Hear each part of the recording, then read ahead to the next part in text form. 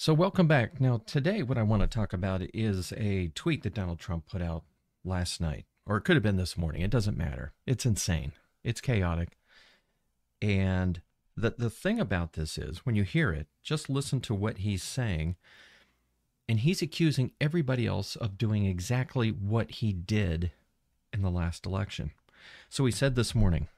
Oh, and before I begin, I want to say this. We've got Miss Jenny with us. Say hello, Miss Jenny. Hello. And Jenny represents the 40 to 45-year-old age group, and she's also known as, according to J.D. Vance, she fits the definition of cat lady, right? That's correct. Because Jenny is, she has two cats, and she's single, and by every virtue, I think you meet the metric of being a cat lady, wouldn't Yeah. you say? Yeah. I mean, yeah, I mean, J.D. Vance hit it right on the mark. I think he's got your picture on his desk.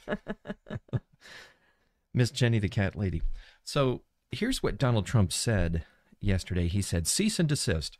I, together with many attorneys and legal scholars, am watching the sanctity of the 2024 presidential election very closely because I know better than most the rampant cheating and skullduggery that has taken place by the Democrats in the 2020 presidential election. It was a disgrace to our nation. Therefore, the 2024 election, where votes have just started being cast, will be under the closest professional scrutiny. And when I win, he says in caps, those people that cheated will be prosecuted to the fullest extent of the law, which will include long-term prison sentences so that this depravity of justice does not happen again. We cannot let our country further devolve into a third world nation, and we won't, he says. Please beware that this legal exposure extends to lawyers, political operatives, that would be me, donors, illegal voters, and corrupt election officials. Those involved in unscrupulous behavior will be sought out, caught, and prosecuted at levels, unfortunately, never before seen in our country. Now, the thing that's really strange about that is that, and chaotic, and it's typical Trump playbook because he's accusing everyone else of doing exactly what he has done. And by that, I mean, you could just go out anywhere and you can Google this, but he's done things like pressuring state officials. He personally called Georgia Secretary of State Brad Raffensperger, urging him to find the 11,780 votes. They filed over 60, Trump's legal team has filed over 60 lawsuits challenging the results in various states. Almost all of these were rejected. He's pressured the Department of Justice. Trump tried to convince the DOJ to publicly declare the election as fraudulent, despite obviously a lack of any evidence. Former acting Deputy Attorney General Richard Donahue testified that Trump said, just say the election was corrupt and leave the rest to me. Donald Trump also had plans to seize voting machines.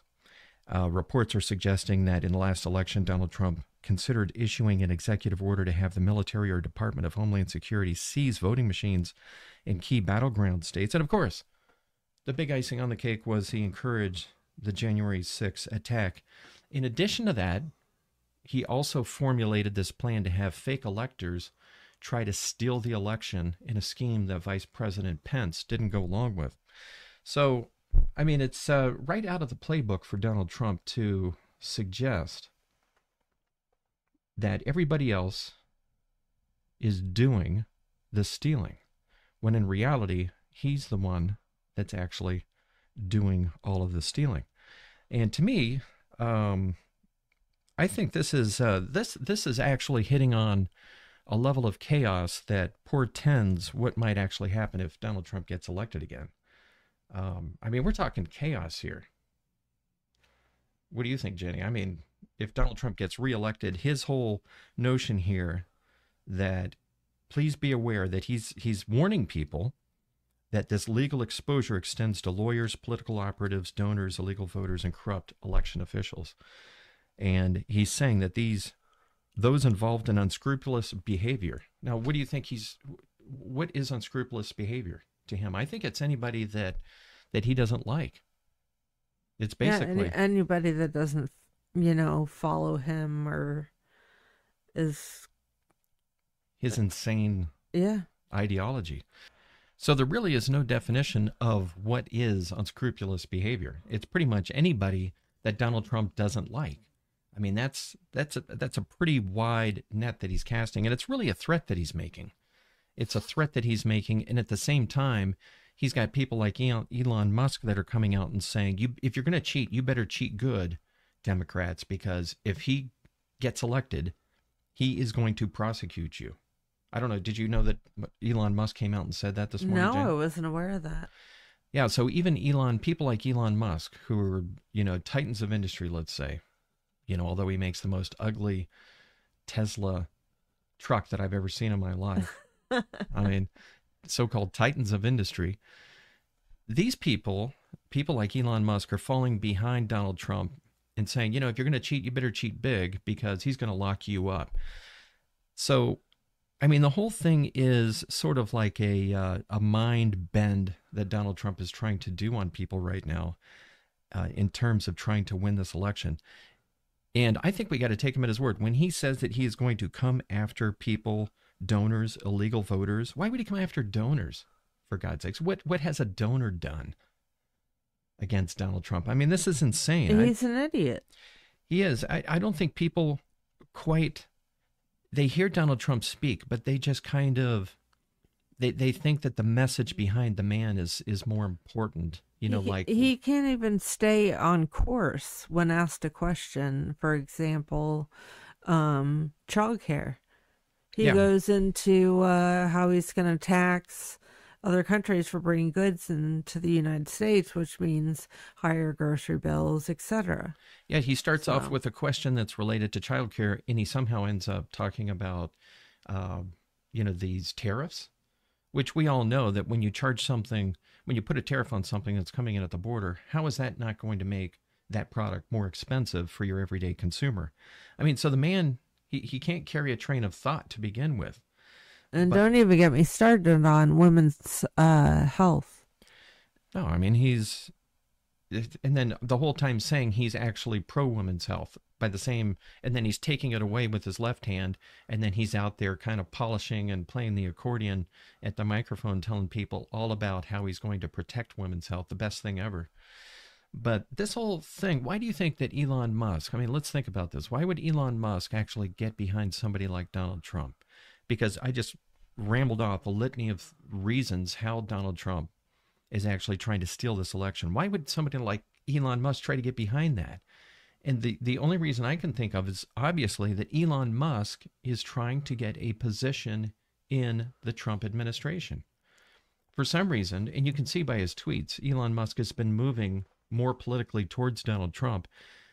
And for him to understand, obviously, all of the corruption that's been going on with Donald Trump in the past election, find the votes, the fake elector scheme, January 6th, all of this stuff. And then at the end of the day, say something like, you know what? You better cheat big, Democrats, because if Donald Trump gets elected, you're all going to jail. So, I mean, it really is just it's a chaos of greed, to have somebody like Elon Musk just kind of pandering to Donald Trump just because he wants to get in office, and God knows what his long-term intentions are. But I mean, this election on so many levels, folks, this is the last parade for Donald Trump, isn't it? Pretty much. This is it. If he doesn't win this election, he's getting too old, and people are tired of his shit. Yeah, this is the last hurrah for Donald Trump. So we've got to take stuff like this that he's saying at his word. When he says he's going to lock up lawyers, political operatives, donors, illegal voters, which, by the way, they already lock up illegal voters. And I think we found more illegal voters on the Republican side in the last election than we did on the Democrat side. Yeah.